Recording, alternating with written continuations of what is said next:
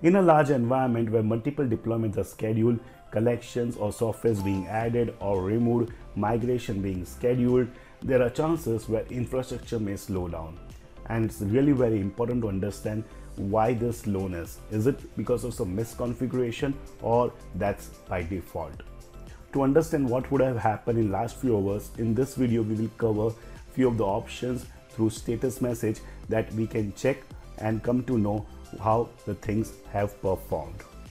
So before moving forward, if you are new to this particular channel or yet to subscribe, then please click subscribe so that you get more updates related to MECM. This is your host Yagnesh Malavya welcoming you. So if you're looking forward to explore what could have happened in last few hours, then we can go to monitoring tab. Within that we can go to system status. Here we will see status message queries. On the right hand side we will see few of the components. One of the component, all status message, can give a very good idea what all activities has happened. So over here if I click on show messages, I will see all the status messages. Here I need to mention the time, so we can go 1 hour prior or 6 hours, 12 hours to few weeks to 1 year also. So let me mention as 12 hours. So what all activities has happened in last 12 hours, that we can see it. I press OK. So here we are seeing AD system discovery, AD user discovery, that information that has been triggering regularly since last few hours. We will check the reason why that is happening. Similarly, we are seeing some other components like replication configuration manager that has happened from the system TS CAS, and this is CM01 from where this is triggered. Similarly, we will see a lot of system and component details in the production environment. This is a lab environment where we are seeing status message which is 1158. However, in the production we will have a bigger amount of information. So here we are seeing some information which is configuration management exe, which has been triggered by the user. Similarly here TSCL02, which is one of the client computer where we are seeing software distribution. So if I need to see what all information has happened, what all status has happened from this particular device, then I can further filter it out. For that I can go to view, and here I can use a filter option, or else I can use this filter from here. So here I can mention the system name, which is TSCL02. I can press OK. So here we are seeing all the status message from this particular system. So here it's saying deployment CAS was received from site FCH. Let me double click over here. So it's saying that the client passes any support platform requirement configuration manager, and there's a deployment, there's a advertisement that has been triggered, and this particular deployment ID which has been received.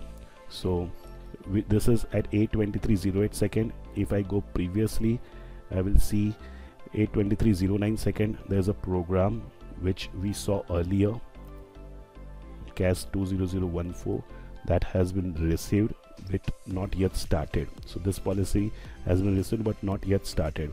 So if we go again previously at 8:23:21 second, over here we will see a program that is started. There's a command line which is MSI file, and this particular deployment will happen. So there's a configuration manager tool, and there's a CCM cache 2 folder on which this particular directory is going to install. So this is a MSI file, and this particular installation is going to happen. The file will be downloaded on this particular location. So this is a good information to know what is going to happen. And after that, if we go previous, that is 8:45. So after few minutes we are seeing another information which is saying the program for deployment, this is successfully completed, and we are seeing the description where the user context anti-authority system account is going to use to download, so which is successful, and that's the status message. We are saying that this particular program is successfully completed. So good information we are seeing. If you're looking forward to explore what has happened, then this can be a very good information. The other thing that we saw is the user and system discovery information, we were seeing it repeatedly. Now in our environment we have enabled the user and system discovery, and that's the delta discovery that is happening. That is what we are seeing.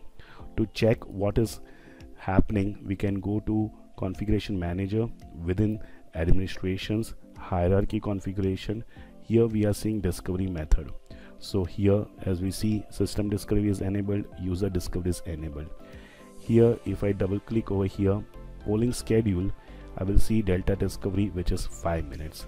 Similarly for system discovery, here we are seeing every 5 minutes. So if I again come back to the status message information, I further filter it out, and here I use this particular component, user discovery. Okay, so I will see all the status message with the component AD user discovery agent. Now here as an example, if I come over here, it states 12:50:01 this particular component was started, and after that, after 1 second, we are seeing user discovery read the AD container and found one valid AD container object entries in the site controller file.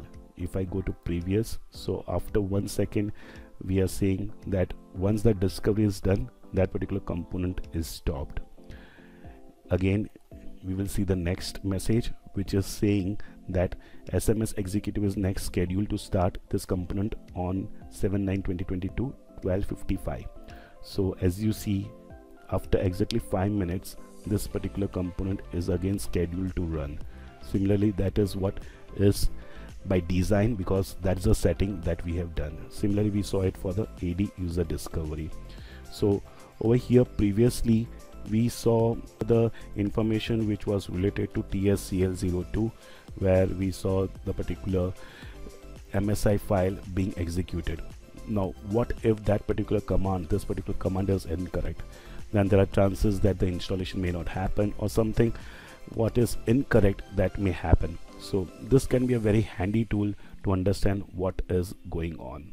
Similarly, within here status message queries, we are seeing a lot more information. So if we are looking forward to see that what has happened now in the all status message, if we see particular collection ID over there, then we can filter it out from there itself, or we can use all status message for a specific collection.